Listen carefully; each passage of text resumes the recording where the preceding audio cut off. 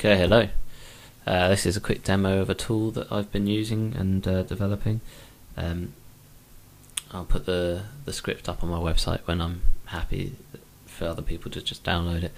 'Cause there's a few minor bugs still at the moment, but let's just use so these quick links basically just let you create the normal curves that you've got out on Maya, just for speed.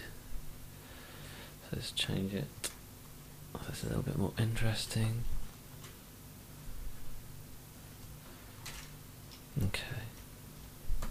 So if you select it, and we're going to choose emitter type curve, you've got the normal default settings. Then you can choose whether you want particle or M particle.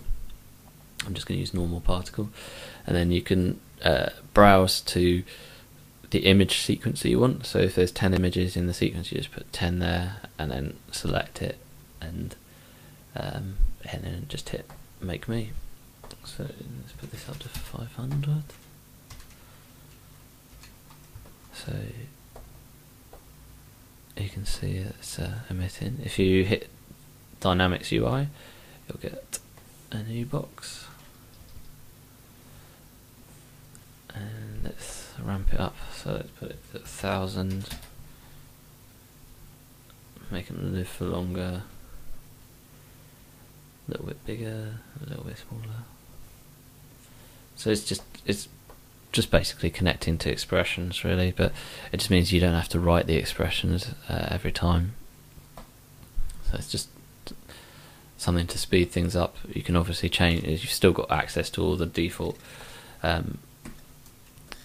Maya particle settings and everything built in. It's just to start the scene off quicker. So you've got control color this ramp.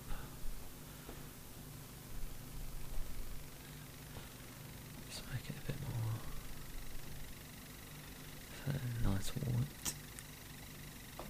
And then transparency, we can change it so that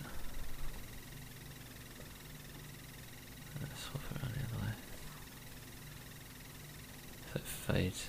So basically, where the black is now, that's if I bring it in much closer, it fades out.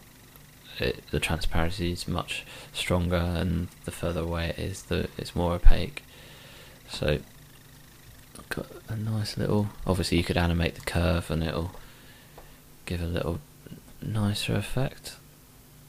So if you've got a rig or anything like that, and make it easy, you can just emit from the rig, so you've got the surface, so as the character moves you could have it emitting off that. So there we go.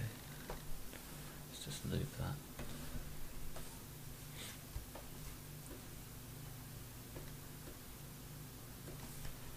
So now it should loop. Not very nicely, but it's looping. Got a nice little pop in there. So you've got all of those options. You've got twist. You've got all the extra options as well. So so if you want it to come out faster, you just want it to go in that particular axis. So you can get some cool sort of. Also got. So you've got random speed. It's just all the normal default options you get,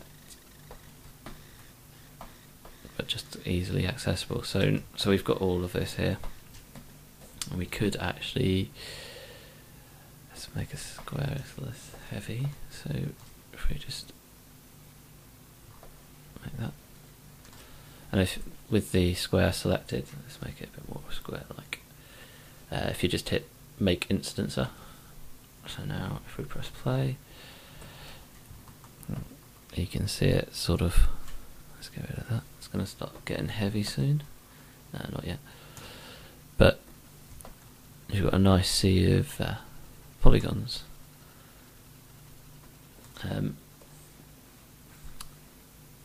There's more to this than you can see here, but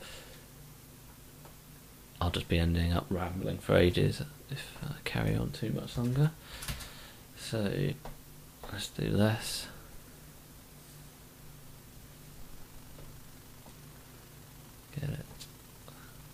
So if we want to change it so it's a volume instead of a curve,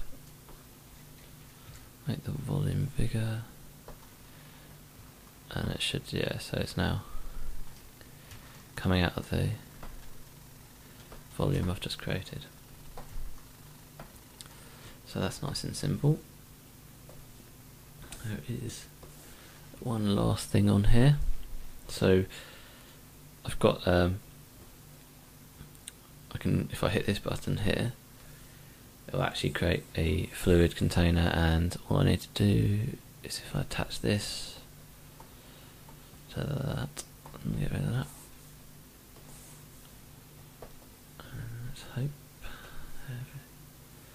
there's the emitter. Ramp it up. Dum, dum, dum, dum. What am I looking for? Oh yeah, I want the fluid shape. Let's make it so it's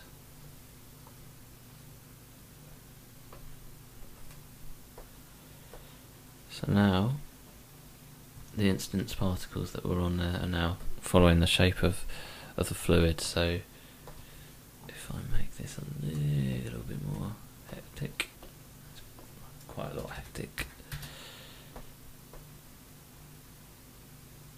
so you could get some quite cool. Let's make this a little bit smaller.